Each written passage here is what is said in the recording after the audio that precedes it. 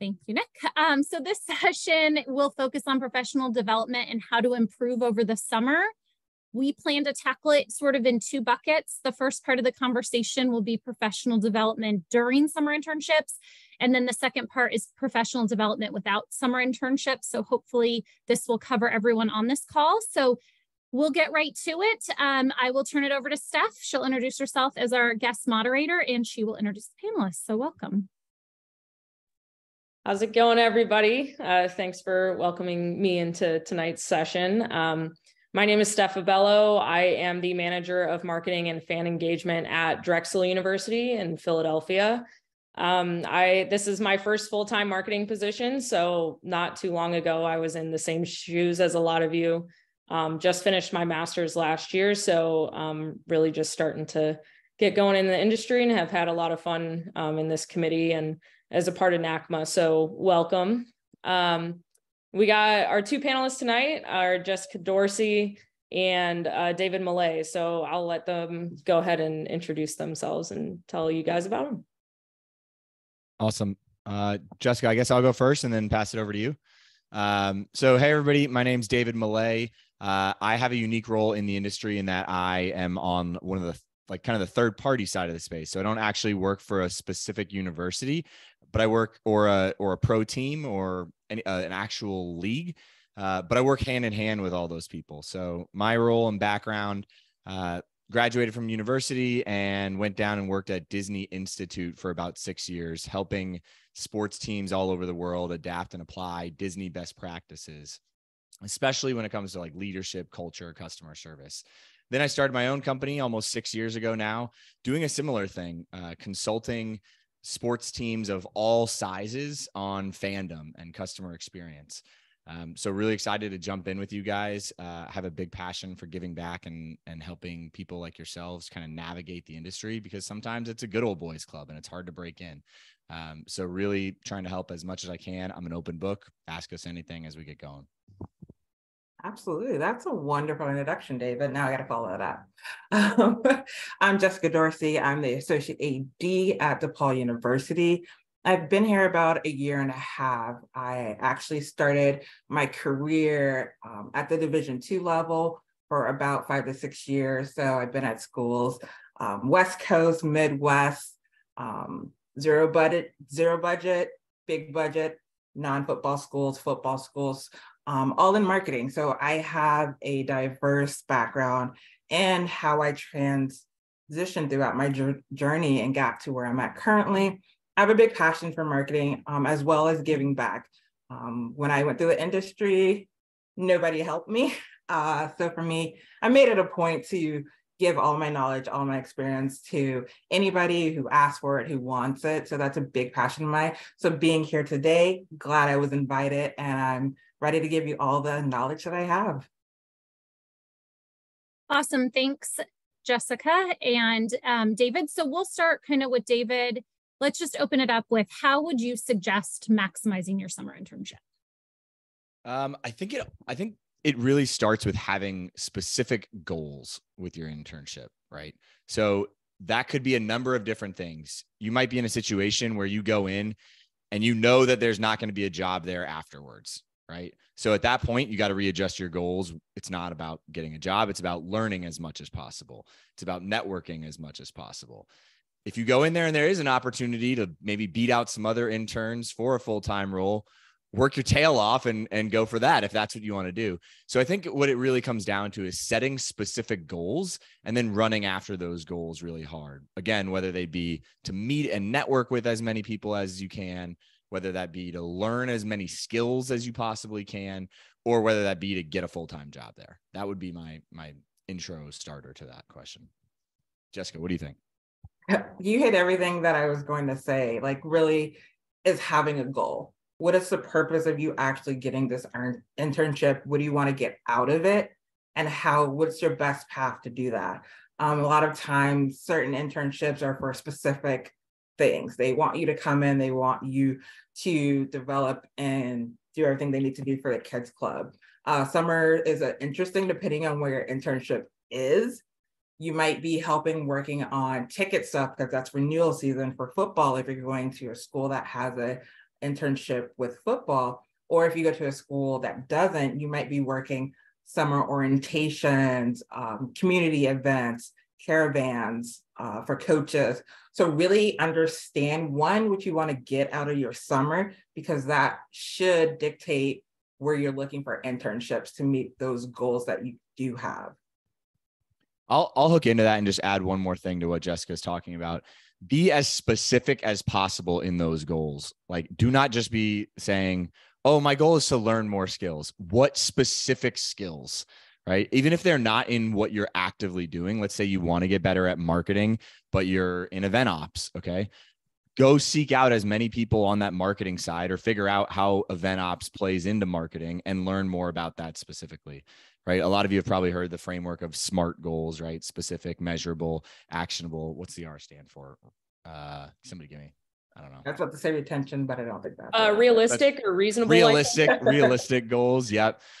So look up that framework, right? And set your goals accordingly. Be really, really specific on those goals and go after them. Like, it's like going to the gym and losing weight. If your goal is just to lose weight, you're not going to lose the weight. You got to set it up more specifically. Like, my goal is to actively go to the gym every single day, right? For 30 minutes. And these are the exercises I'm going to do. Same thing. If your goal is to network, say, hey, every day my goal is to meet someone new, or I'm never going to have lunch alone, right? Like, those are some really specific things that I think you can do to set yourself up for success when you're tackling your goals. Absolutely. I think that you guys speaking to that intentionality behind everything is so important, because internships really turn out to be whatever you make of them in any situation. So when you're actually in the internship, you're in the works, what are some of the must-dos, whether it's from when you were an intern or impressions that other interns have made on you? What are some of the biggest must-dos, must-hits? Yeah. I'd probably say when I had my internship, one thing that I made a point to do is find something they don't have. So at my first internship, I actually proposed a kids club to my boss at that time, and my boss actually hated kids club. He didn't want one, was not into it, but he said, if you want it, propose it to me. So I put together, I researched other schools that had it, why they had it, what their numbers were. I proposed it, I designed a t-shirt, this is what it's gonna cost. And I actually sold him on a kids club, and now they still have that kids club to this day. And now I have the opportunity for myself on a resume. I know how to develop and start a kids club. And for one, that taught me the skill of, one, I have initiative, two, I can have and add value to where I'm at.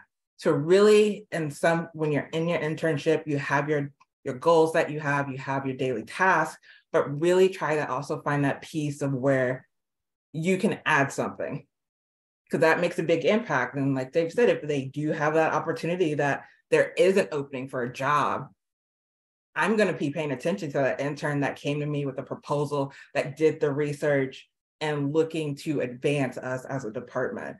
I think finding those opportunities is very, very valuable, and it would be valuable for them, but also for you as well. I'm going to challenge Jessica a little bit here. Okay. So she said something that is super key, which is add value, right? But I don't always think it comes from addition, and I'm just adding extra, right? Sometimes it can come from subtraction, right? So when we're working with schools, right, to add value, it could come in one of two ways. You're bringing something new to the table, like she did with the kids club, which is huge and awesome. Sometimes though, in a summer internship, you're not going to have the autonomy or like the decision-making power to actually go execute on those ideas. And sometimes what you'll do is you'll bring a new idea to the table. That's great, but it requires a ton of work from somebody else other than yourself, right? So the other way you can do it is by removing work from people. That's the other way you can kind of add value. Cool. So if you're constantly looking at and saying, hey, this guy or this girl's got a ton of work on their plate, I got some extra free time on my hand. Let me go help that person remove some of the workload for them. And that might come from physically helping them out, or it might come from making a process more efficient. Right. So I think what Jessica hit on is like finding something that doesn't exist, adding a kids club, huge. It's going to teach you so many new skills, like just creating something that's where I'm like you, Jessica, I tend to add value that way. Like, I'm like, let me learn some new skills, because like by building, that's how I actually learn. But if you're stuck and you don't have any ideas, like just go find what are the pain points that my colleagues are going through, the full-time people, what's like frustrating them, and let me see if I can make that easier for them. That might be another way if you don't have the type of creativity in your wheel set or in your wheelhouse, to be able to go come up with a brand new idea. Absolutely. I definitely agree with that point for as well, David. The efficiency point, everybody's always looking, how can we get more efficient? How can we make this better? So if you can do it, however you can add it, they will be ecstatic and grateful for. 100%. So you talk about adding value, kind of removing workload. So if these folks are hired, let's say in the marketing department, but want to get experience in game operations or in ticket office or something, how do you best advise them, being new, wanting to show 110% in that team, in that field, but also kind of expand their wings and try other areas? There's a number of different ways you can do it. What I will say with a summer internship is, like, first and foremost, do your job really well. Like whatever tasks and things we've had so many interns come through different programs that I've been involved with. And we every one of us on this panel know it. We've all met that overachiever intern that helps everybody else, but doesn't do what they were actually assigned to do. And don't be that person. So do what you are assigned to do first and foremost, and knock that out of the park. From there, that's when your networking comes in, and you're sitting and going to lunches with people. You're meeting as many new people as you can. And in those conversations, you will find ways to add value once you've completed your tasks really well. And I would encourage you, like, I will say with an internship, like I went into my internship when I first started working at Disney with the mindset of, how do I make it so at the end of this internship, not only have they hired me, but I need an intern of my own, right? And so we went into it with that of, like, I was just constantly creating new things, helping other people with different things. And so I would say go down that route, but don't be afraid to work really hard, but you're going to have to nail your first things first.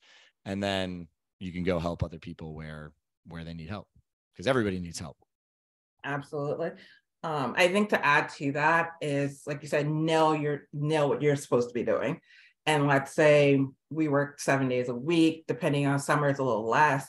If you know Monday through Friday and this weekend you have Saturday and Sunday off, but you know there's an event, building and having that relationship and networking before, like you had lunch with an event and facilities person, ask them, hey, I don't actually have any marketing responsibilities on Saturday. I would love to help you out on this one event that you have, and kind of see what you do and, you know, get a little bit more knowledge. So once you completed what you're doing and you have those little opportunities, they're bound to come up to where you're like, oh, I'm done with everything, and we actually don't have anything to do this weekend, and I actually kind of have it off, but I don't have any plans. That's when you can, like, oh, let's see my network and see if anybody else needs help that weekend or something, because there's something else going on. So then you can step out and kind of branch out to different departments that way.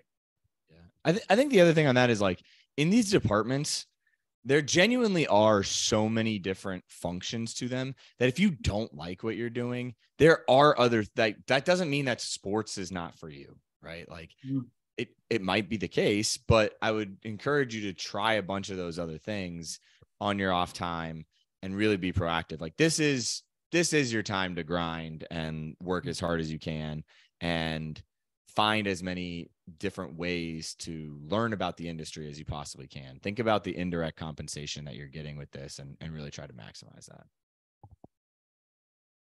Absolutely. And I think that whole concept of just seeking out the opportunity yourself, while also owning whatever it is you're doing, is just essential wherever you're at in any role. Kind of transitioning from being in the context of the internship itself, how do you guys as managers help prepare your team or people you supervise who are now going in to take on summer internships? What do you think young professionals can ask of their managers to help them prepare for their internships? I think one, sitting down and actually going over what the job description is for your internship. Having that conversation with your supervisor to be like, here's what the internship is. Can you explain a little bit deeper about what this actually translates to working in the department? So they have a really true understanding of what's going to be asked of them, and making sure they feel comfortable with everything that they're doing. You got the internship, but it's also doing those things can sometimes not translate. So really, I sit down with them and be like, what does this bullet mean to you and what they're asking of you? Make sure they have an understanding and try to help them a little bit more, see a little bit full over what their hiring manager might be also looking for. Because we don't put everything on the description. We know what the words mean, but not everybody really truly understands what they mean. To really make sure they have a true understanding of what's being asked of them. And also going back to like David said earlier, it's goal setting. Having that conversation of like, what do you want to get out of this internship?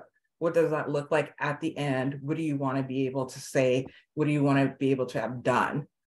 What's the purpose of it, to really set those goals? And also explain networking and building those relationships. What's it like? Sometimes, depending on the student, they might not have a lot of experience being in the office.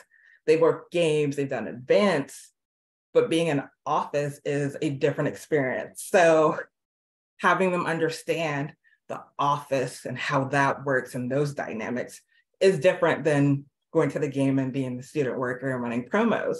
So really giving that full scope of what they're going to be doing. And in some instances, providing a mock setup of what that could be. If they're going to be more in office, start to bring them in the office a little bit more so they understand what that's going to look like. So really just setting them up for the most successful internship that they can have is really what I try to do with my students. Yeah, I love that. And that leads me into my point. I'll hook into it here. So when I was at Disney, this was something that we taught, and it's something now as my company, this is what we consult on as well. A lot of what we're hitting on is this concept that is the gap. So like, if you think about it here, like reality is here. Expectations are often here, and the problems happen in the middle, right? When our reality doesn't align with what expectations are, or what our expectations of someone don't align with what is actually happening, that is where problems happen. That applies to your partner, your spouse. That applies in every facet of your life, no matter what you are. It's especially important when it comes to internships, right? What is your manager looking for in terms of their actual expectations versus what you think it is going in, right? And so sitting down and having all those conversations that Jessica talked about that's so key. You want to close that gap. Constantly think about through your internship, like, how do we close the gap between reality and expectations? And how do we constantly check in of what are the expectations? Am I actually hitting those expectations? And same thing if you're a manager that's bringing in summer interns, like constantly be having those conversations of whether or not they are hitting those expectations that you have of them. That's like a huge thing for me. I'll give one more thing that is huge. And I will give this out with a little bit of caution. You kind of got to feel out your situation, but it's one of my favorite things for a new person coming into any organization. And that is thinking about it like you're creating a user manual for yourself. So think about a product that you've had, right? Any product, they have a user manual that says you will get the most out of this product if you do X, Y, Z, right? This is how you care for it. This is how you turn it on. Same sort of thing, right? Like if you don't have to prepare like a whole big thing, but if you can put down notes, and if you're going into your internship and you sit down with your manager and you say, hey, like I'm here to grind for you as hard as I can, do what you need. That being said, this is what motivates me. This is how I best communicate. These are my strengths, right? If you sit down and you do those things, one, you're going to learn a lot by that self-reflection, but two, your manager will have a better idea. Got it. Don't put David on this type of thing. Don't put David in organization. Let's put him in front of people, right? That's what someone would learn about me in my, if I were to do one of these. But yeah, I would encourage you to just jot some of those things down. Like if you were to make a user manual for yourself, what would that look like? What would you include in there? And then in those intro meetings, have those conversations. And you can do the same thing if you're a manager that's hiring interns as well. Just talking about your leadership style. Awesome. That's awesome and great advice. What we'll do is, since the summer's winding down. So David, what do you recommend, and Jess, on keeping in touch. How do you stay in touch with these folks that you had quick kind of visits with over a 6 to 8, 12-week period? Keeping in touch, that's always the struggle sometimes. I think once your internship is over, I always think of it as still like a job interview. You want to actually thank everybody that you met for one, filling their cup and giving their knowledge to you and giving you that opportunity. But also sometimes I'm the type of person that sometimes I have to schedule things and be conscious of making sure I'm building those and keeping those connections. Follow them on social media. They work at a school, if they win a championship, if they're doing something cool, like it or be like, hey, that's awesome. Like really start to build that true relationship where it's not transactional, but you're following and you're keeping up. It doesn't have to be a full-on phone call and email. It's literally those quick touches because we're all always doing something. So just getting in touch, they just won a championship. They just sold out a game. Like, oh, that's awesome. You can even be like, how'd you do that? We've been trying to work on this. And so it goes vice versa. If you're working on something, they might even reach out to you and be like, hey, I saw that you did this. How'd you do it? Like build that true relationship to where you're actually building that personal bond, and make it intentional. It can be little simple things. It doesn't have to be a grand thing. But simple things, I still keep in touch with student workers from 8 years ago. Do we talk all the time? Do we communicate? Nope. But I know where they're at. And if I see something that they're doing at school, I'll be like, hey, that's awesome. It goes a long way. It's a genuine interaction. I see them at convention. If they win something, I'm always congratulating, like always in their corner. I think that's a way to build those genuine relationships, especially in sports where most of the time we know somebody who knows somebody who knows somebody. So you just never know, and just really just being genuine and actually get to know people, because we all kind of do the same thing. We understand it and we get it. So sometimes that little note that's like, that's awesome. You're like, thank you. I was having a stressful day today, but that's awesome. So really just being genuine. Yeah. I'll add into that. I'll share a couple of failures on this end. So I remember my first summer internship that I had. I this is before I wanted to get into sports. I thought I wanted to go into law, and I had an internship. Some of you guys may know this firm, Morgan & Morgan. It's a massive law firm, one of the biggest in the country. So this was 15 years ago, more than that. I literally had the office cubicle right outside John Morgan's office. I would watch YouTube videos with him on a regular basis because he was not doing any work. Everybody else was doing his work. And I didn't want to go into law, so I didn't stay in touch with him. Now, again, 15 years later, I'm like, why? What an idiot I was. Like, that's one of the most powerful lawyers in the entire country. And we had a great relationship. But because I didn't want to go in the industry, I stopped staying in touch. So I think to Jessica's point, like, you never know where people are going to be, and you never know whether you're going to be working for them someday, or they're going to be working alongside of you, or you just might want to go to a game at some point, and like, or like, you just never know where that person's going to be in the future, or where you're going to be in the future, and when you might need community to help you along that way. So it's super important to stay in touch with people from this internship. I'll give another failure. I remember there was this one phone call I made. I was in sales at Disney at the beginning, and I was like just trying to stay in touch with people. And so, do you guys know Fred Demarest he was at NC State for a long time. Anyway, I remember I didn't want to be that salesy sales guy. So I remember a phone call I made to him where literally for 30 minutes, all I did was like ask him about his family and try to catch up and be friends with him. And we were friends already at that point, but we weren't besties, like to be spending 30 minutes during the middle of the day talking about kids. Don't do that either. That's too much. So to Jessica's point, right? Like the soft touches are usually better for us because we're all running around like crazy. Don't feel like you need to call people all the time and just say, hey, I want to catch up. Like that's actually sometimes more annoying unless you're really close with the person.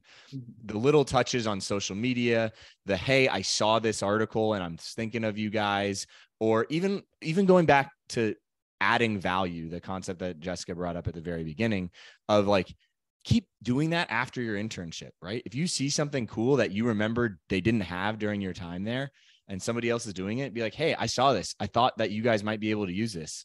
Like, test it out. Happy to jump on and brainstorm some ideas. You never know when that could be helpful too. So I would say those are all like key things.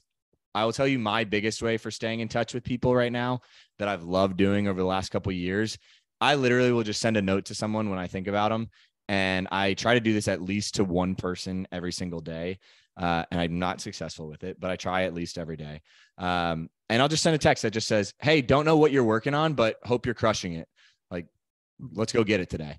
And oftentimes people will text me back and be like, I needed that this morning. Like, thank you.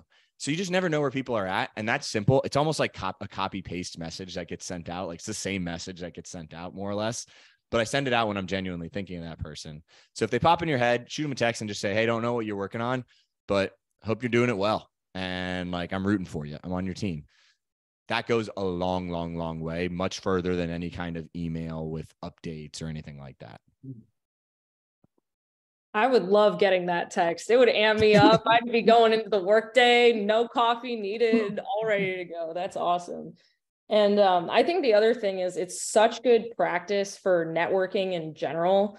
I don't know how many people are planning on attending convention. We'll talk about that at the next NACMA Academy session, but it's just great practice to start talking to people you already know and have spent time with, so that when you're starting to try and have those conversations with people you haven't met, it's something you've practiced a little bit already. So those are all great tidbits. Again, as you know, you're getting towards the end of the summer internship, et cetera, and a lot of people go right back into school.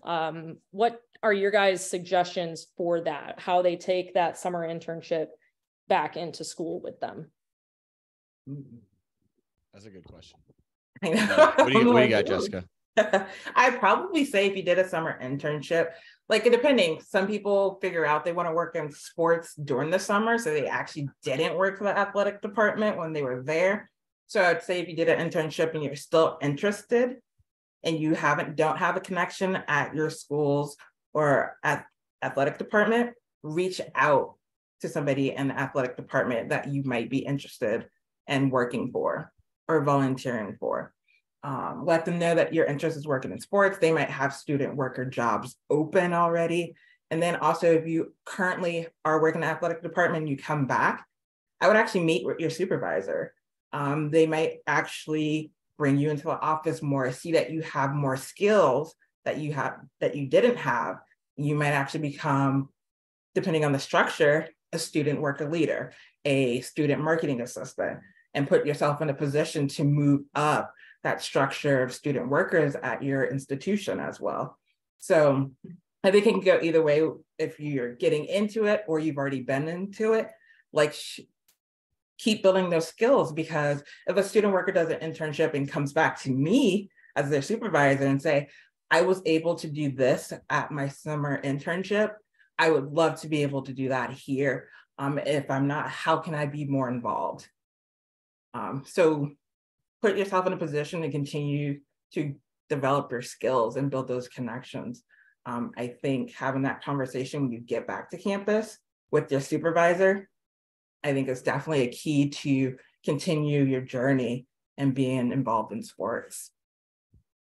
That's a great answer. Jessica's answer is really good, especially on the logistics side. So I'm going to go totally different route and just add value in a different direction on this.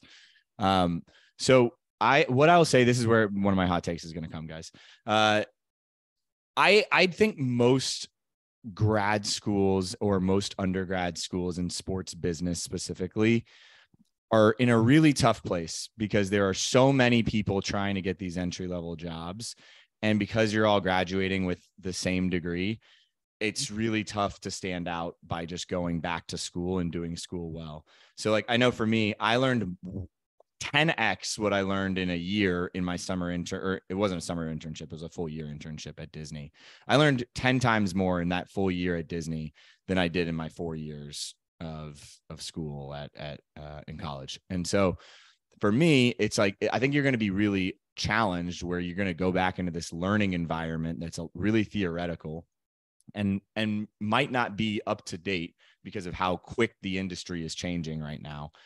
And you're going to be going back to that environment from the fast-paced reality of working actual job in an athletic department or with a pro team or whatever it might be. So what I would challenge you to do is don't settle for your only learning coming from the textbook and your course curriculums. Like when you go back to campus, like try to see how you can stay involved with people. Maybe there's a side project that you can help with the school or the team that you just left, right? Maybe there's a side project that's research or something or other that you can do remotely throughout the whole year, right? And that's just one of those things that's going to keep you tied to them. It's going to keep you with a foot in the industry. One tactical advice that I might do to like combine networking in that is where Jessica was talking about with her kids club, where she went and researched other schools. Find a project like that your school or your team that you're doing the summer internship with doesn't have. When you go back to school, tell them, hey, I'd love to research this project. Give you an excuse to call every school or every other team and say, hey, what are you doing? Now you're networking and learning, and you're doing it completely remote back at home. You don't have to get paid for it. Like this is one of those things where it's like, that's to keep you, that's the advantage of keeping you in the industry when you're going back to school. If you're doing a ton of work, that's another thing. We can talk about the whole pay and what the legalities of that are. But if there's something that you can do volunteer wise to keep you in the industry, keep you networking, go for it.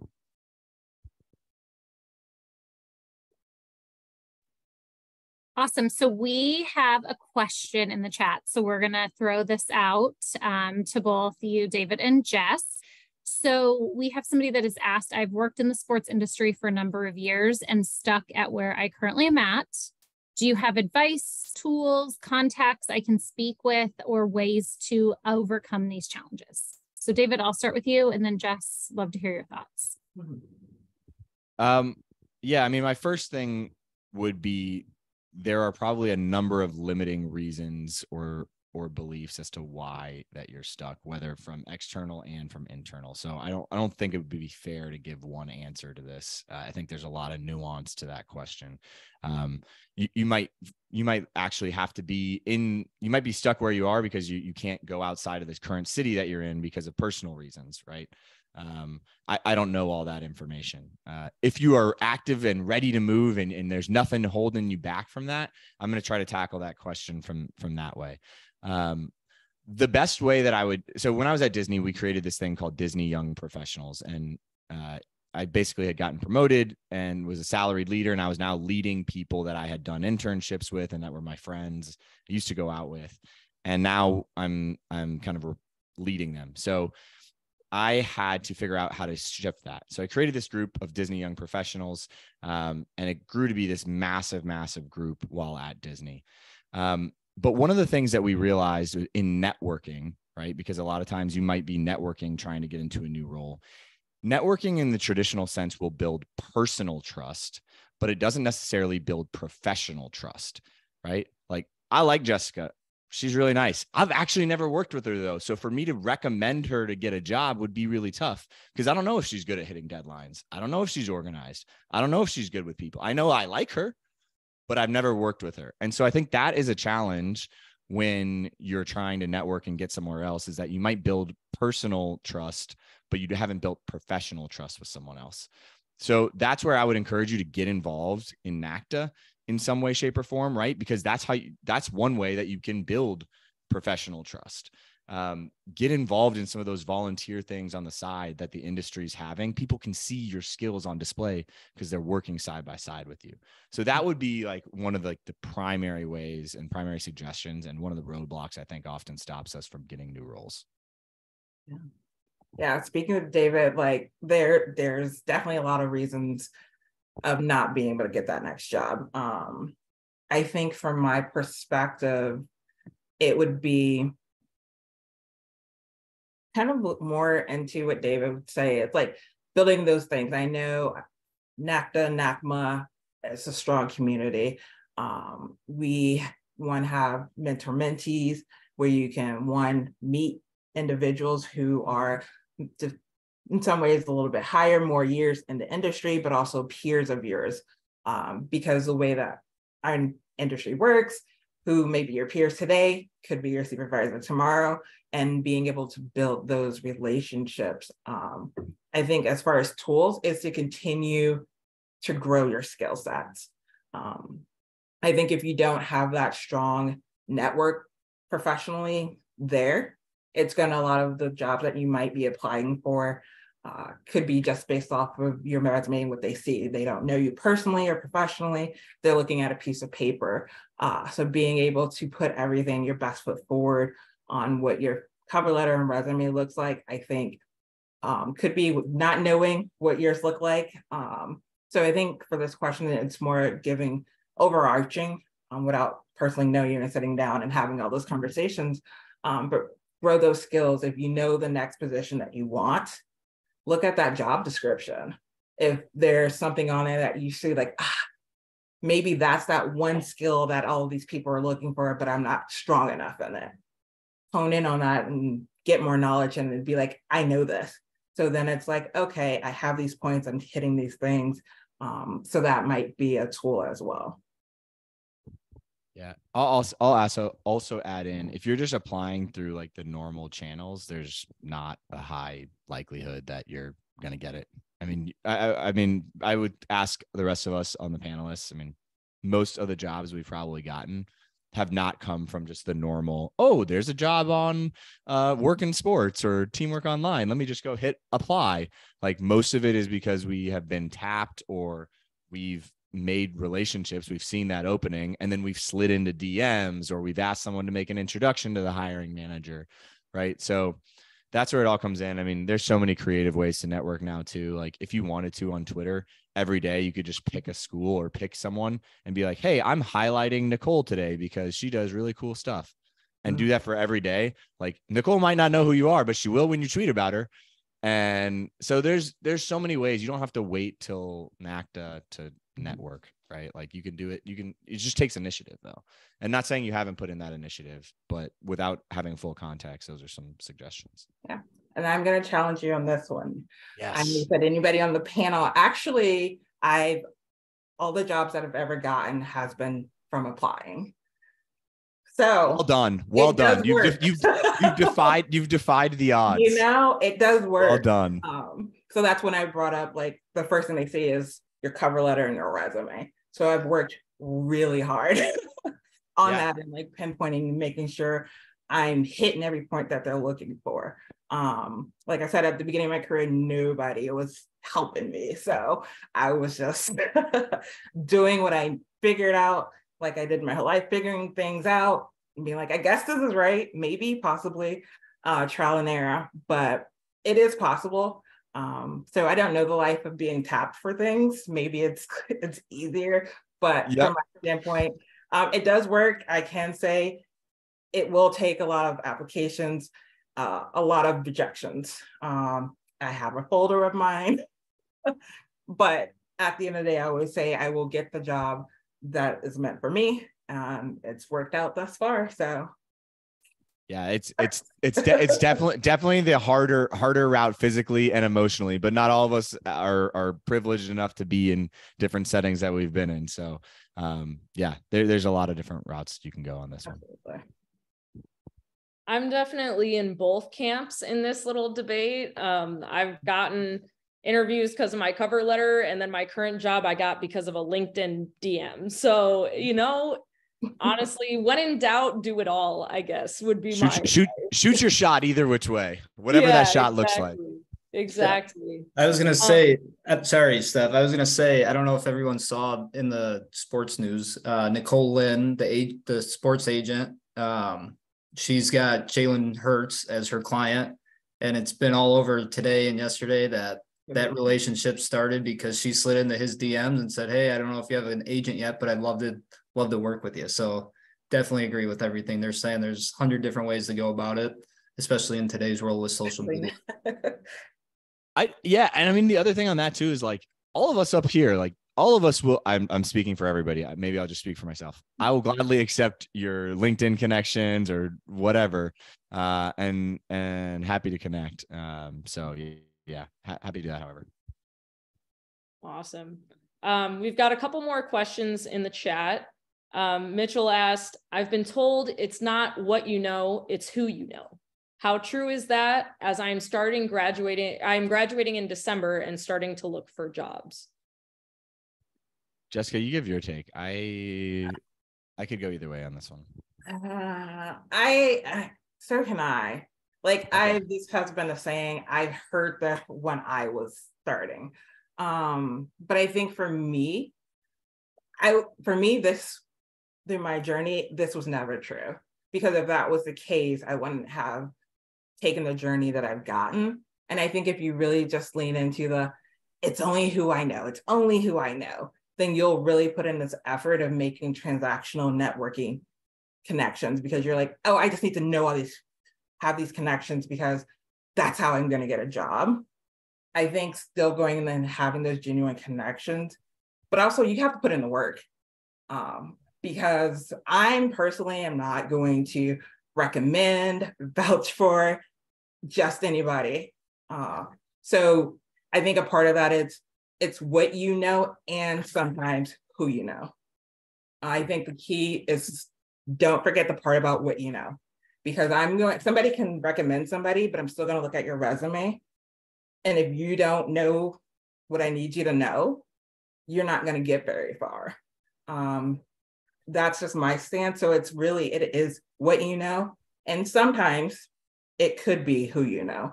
At that same point, I think it becomes a little bit more about who you know sometimes.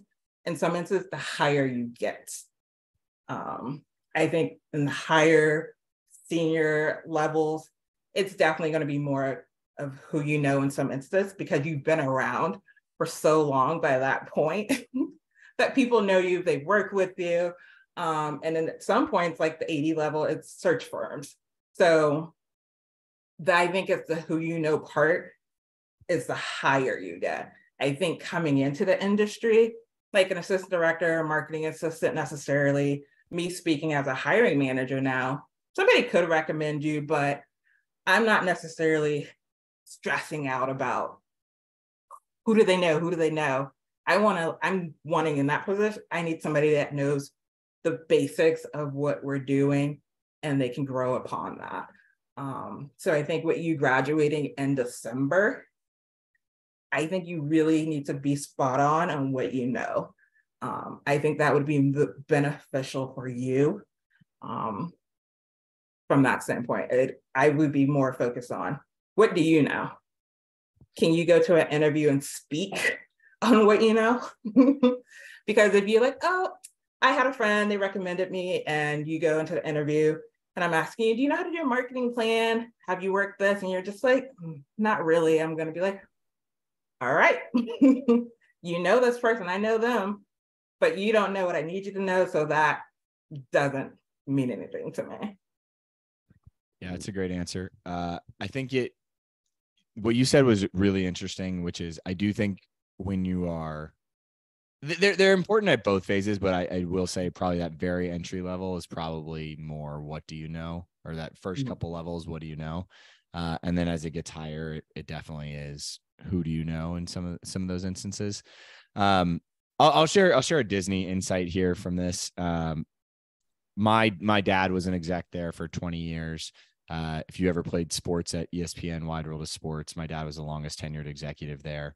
And before that, he's like in the Sports Commission Hall of Fame. He kind of coined the term sports tourism. So he was really, really, really good at his job at Disney. For 20 years, he had one job though, because he knew a lot in that role and he did not care about anything else. And he made that very apparent that he didn't care about knowing everybody else. He knew everybody in the sports industry, but he didn't care about bouncing around and getting promoted at Disney. He cared about doing his job really well. It did mean though, that for 20 years, he had literally the same role and he was an exec. So it was great. We were really blessed as kids, but he had the same role for 20 years because he didn't care about getting to know the other areas. Right. Now flip that. You have a lot of people at Disney that really just care about climbing the corporate ladder and you'll look at their resume and see that they've never been anywhere for longer than 2 years, because if they were to stay longer than 2 years anywhere, people would realize that they were just BS artists and they weren't actually any good at their job. They're really good at making it look like and taking credit for other people's work and making it look like they were good.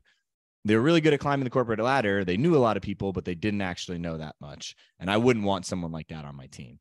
But that's not to say that there's different ways about going about it. I think you do need a little bit of both to be really successful. I think if you index to one side, your reputation will happen accordingly. But I think they're both important equally. I don't necessarily think one is more important than the other. If I did, I would lean toward Jessica's side of be really good at your job. Yeah, I'll just add in a little bit here as well. And if you've been on an earlier session throughout the year, you probably heard me say this already, and I can't take credit for this, but someone else told me it's not what you know, or it's not who you know, it's who knows you. So in this whole process, we've talked about like, how do you stay in touch? What are must-dos? Build those genuine relationships. We kept saying that'll make it easier to stay in touch when you are leaving or when you have left. And then as we keep going on and you're applying for other jobs, it's who knows you. But then, like Jess said, like she may get someone who is recommended to her. That person can get you in the door, but then it goes back to what you know. So yeah, I think it's definitely both. You got to be good at what you do, interested in what you do. And yeah, be able to add value, as I said earlier. People could know you and not like you. That's true too. Yeah. People can say things, and also like when Nick is like, who knows you? I think that also ties into like, why do they know you? I think that's a key point too. For sure. Because except they could not like you, or they could speak about your work ethic. So that goes to the point of it's what you know and how you perform your job duties at the same time. So it's a mix of both. It's not one or the other. As David mentioned, it's all complicated and colluded.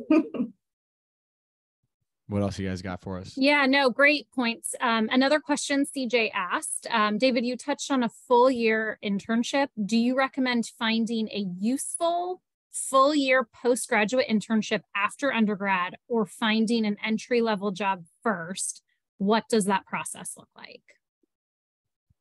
I would ask a secondary question to the rest of us here. Like, how do you differentiate the two of those? Like, do you see those two any different? Well, I think and what you hear and stuff, Jess, kind of jump in here. I think what in the college landscape, a lot of folks will say, either go get a postgrad, go get an internship, but try not to pay, obviously, for your postgrad if you can help, because there's so many out there that you can get kind of for free. And so some folks I have seen do an entry level and then jump into like a postdoc degree or a postgrad degree. So I think that's where, yes, there's an internship and a grad GA are kind of the same. And then you have your full-time like assistant director coordinator level. Jessica, what do you think on this? I think it depends on you. I think those two situations have a lot of variables. Depending on if you do a GA position, you might get, and it also depends on where it is, you might get your school paid for. You still might have to pay room and board and bills. Assistant director job, depending on where it is, you still might make $0. So I think it also depends on your situation and what your personal situation set up to. It's kind of like the question of, do I need a master's or not? So I think that's what this question is. It depends on the person and your circumstances, because you can say, I want to go for a full-time job, but if you don't get a full-time job, you're going to have to figure something else out. And so you might have a plan B or plan A. I don't think there's one solid answer. I think they're both separate processes, and I think it's going to have to be a personal choice for yourself. I agree with that. For context, I don't have any kind of postgraduate education, but I've spoken at a ton of grad schools. I was on the Ohio University sports grad, like alumni, or not alumni, but like advisory board. And I don't think I would go back at this point. And I feel like, again, I don't have it, but I've talked and lectured at these places. Right. So whatever that says about the grad programs themselves, that they're letting this schmuck go out in there and do it. My default in my personal situation, I would have gone and said, let's go get a first time, like a job and some experience first, because to me, it's like graduate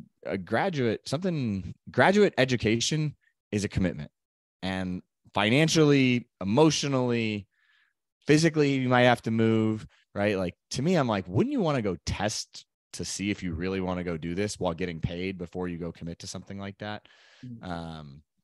That's my personal take. But again, this is a personal choice, I think, that you kind of have to make. Yeah. And, David's told all the stories tonight, but on this, I'm actually going to tell a story about this and like why I say it's a personal choice. Coming out of undergrad, I was applying for jobs, just applying, rejection. And I actually moved up to the South suburbs here in Chicago with my aunt. My aunt was like, hey, you can't live here without either going to school or getting a job. And I wasn't getting any interviews in the industry or anything like that. So I had to fall back, and I never wanted to go to grad school, but I actually slid into going to grad school because that I wasn't getting a full-time job. And I was like, well, I guess I'll go get another degree.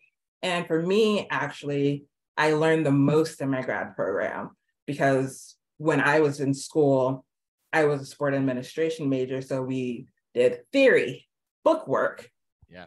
But in grad school, it's sports media. So I learned InDesign, Photoshop, video editing. And those are the actual skills I actually use today in my current position. But if I would have got a full-time job, would I have gone to grad school? I'm going to go with no, because it was school. So I think it just depends. It depends on variables and situations. And at some point, you'll have to make a decision on which way to go. Sometimes by choice, sometimes by horse choice. So it can go either way. Cool. Yeah, absolutely. And I think one piece of advice I was given when trying to decide about my master's was look at the biographies of people that are in positions that you want to be in and see how they got there, which is harder at the beginning, because if you look at an athletic director, they don't talk too much about their internships, but looking at people at different levels and seeing how they got there. But one final question for each of you. What is the best advice you were given as it relates to professional development? I will go with professional development is every day. I think a lot of times in the industry, people, you talk about conventions and this conference, but you can actually have professional development every single day. If you're in the office and let's say your supervisor makes a budget decision and you're sitting back to yourself asking like, why did they make that choice? And you meet with them every day, or you said to me, ask them, be like, why was that decision made and how did you go through that thought process? Because one, that gives you information on how budgeting and thinking and that problem solving happens. And it's free. Because a lot of people that you work for and around you, all you have to do is ask and they'll talk to you. Most of the time, if it's a subject about what we do, we're going to talk forever.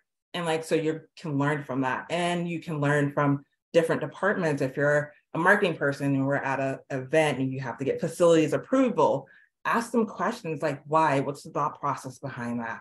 Why do we need to actually get a contract signed for this? Why do we actually have to sign waivers for our marketing promotions? Talk to your risk management. Why is that there? You can literally get professional development every single day. And that's something that I actually was reminded of recently. Because a lot of times we talk about conventions and conferences, you're like, my department's not going to send me here. But you literally have, depending on how big or small, 20 to 100 plus people in your department where you can literally ask questions every day about why different decisions were made. Sometimes they can tell you, sometimes they might not, but you still have to ask the question, and that will gain you knowledge of kind of how, as you get to different positions, what you have to consider. You can't just always be like, oh, I think that's a great decision. And you're like, why? That makes no sense. And talk to them, talk to your supervisor if you have a weekly or monthly set meeting, and just make a list of like different things that you saw, or why they said this or why they said that, and or how did this happen? How did this capital project come about? Like, why do we have to do a community survey with the community because we want to build this? So asking those questions will, one, open kind of your eyes outside of what you do every single day, because the athletic department works together in combination. And you can learn those things, and they will become very helpful when you're trying to make decisions yourself or figure out how can we make this happen. Be like, oh, I know compliance is going to ask me this question, so I need to have an answer for this, and check those boxes so it's a little bit minimal, and you start to see the athletic department as a whole. But I'd say the best thing, advice, is professional development is every day. 100% agree with that. I guess my words of wisdom here would be invest in and encourage your curiosity. So when it comes to personal or professional development being every day, like that is 100%. I would say let your curiosity run wild. I have learned, especially right now, I mean, the rate of change that is happening, I mean, especially in the marketing space right now, it literally, there is not 24 hours that goes by right now, especially in the AI space, where things are not like drastically changing. And so if you're not staying curious, like this is the AI mantra, which is like, AI is not going to replace you, but somebody using AI will. And it's to the point of like, if you're not keeping up and constantly teaching yourself new skills, you will get passed by people that are, and you won't get that next job opportunity because somebody else will beat you because they were more curious than you were. And so for me, it's like one of my, I think, super skills. One of them is not time management or organization. I'll throw that out there. But one of my like really big super skills is being able to take disparate ideas and connect them together. And a lot of that is because of my curiosity. I like genuinely know a lot about a lot of different topics. And so when we get up in front of a crowd or we're working on a situation with an athletic department or a pro team trying to solve a problem, I can quickly go, well, I remember this razor blade company that had a similar situation, and here's how they approached it. What if we took the core principle from what they were doing there and applied it here to a ticket sales perspective, and it works. And it's not like anybody and nobody else in the industry has had that idea. We just borrowed it from somewhere else, right? Because I let my curiosity go wild, and I clicked on that case study about the razor blade company, and I learned about it. I'm not working with any kind of retail razor blade companies on that kind of stuff, but I thought maybe there's something in here that I can learn from and apply to my everyday. So I would encourage your curiosity to go wild. And then I would invest in it as well. If you know you're not going to be, your school or your team is not going to send you to that conference, pay for the flight yourself. Go bum with a coworker in their hotel room, especially like NACMA. Like NACMA, I would argue, benefits the members, like the individual members, oftentimes more than it does the institutions. Right. And the institutions get better because the individuals are getting better that are working there. Right. It's not like the school inherently is getting better by the school is not in attendance. It's the people from the school that are in attendance. Right. So be one of those people. And if you can't get them to pay for it, like try to save up for it and see if you can fly there. If you can't afford a lanyard, just sit in the lobby and meet with people, right? Like ideally you're getting paid for and you're going, and that's the move. And you want to be in all those sessions. But just being there is better than not. And when I started my own company, the first couple of years, we did not have a lot of cash flow to pay big tickets for going to NACMA, but I was not missing that. So I flew down to Orlando. My parents let me stay with them. And I would just stay up late at the bar, like come home, like meeting people, hanging out with people, like all lobby team right here. And then I'd go crash with my parents, and I paid for my own plane flights. and Chris Green and Bob Vecchione and everybody would yell at me because I have good relationship with them. They'd be like, you don't have a lanyard on again. And I'm like, next year. And this year I will have a lanyard. But just, you gotta go in and you gotta want it yourself, and you gotta invest time, resources, sometimes financially. That's the best kind of investment you can make, is in your own professional development. That's the best investment you'll make. If you want another soundbite for a clip, like they would talk about hustle and grind. I mean, at the end of the day, it takes what it takes. It does. That's right. Awesome. Well, thank you both, David and Jess, for joining us. Thank you, Steph, for helping moderate. We really appreciate it. Some great advice. Professional development is every day. Stay curious, set your goals. That's so important. Send that text. Pop in your head, rooting for you. That was great. Crushing it. We love it. Do not make transactional relationships. Personal bonds are super important. And those soft touches on social, saw articles, such great advice. We really, really appreciate it. Real quick, before we wrap up, just a reminder, David had a great plug, NACMA convention, June 14th, the 11th through the 14th in Orlando. So would love to have you. Our final NACMA Academy for the year, crazy, we're already here, Monday, May 22nd. Topic is NACMA 101. So that will be focused for those who are attending NACMA. And lastly, surveys will go out on NACMA Academy. So please assist us in making this program better next year. Would love any feedback. So thank you. Have a great night. Good luck with everything, and we'll talk soon. Thanks. Awesome. Thank you.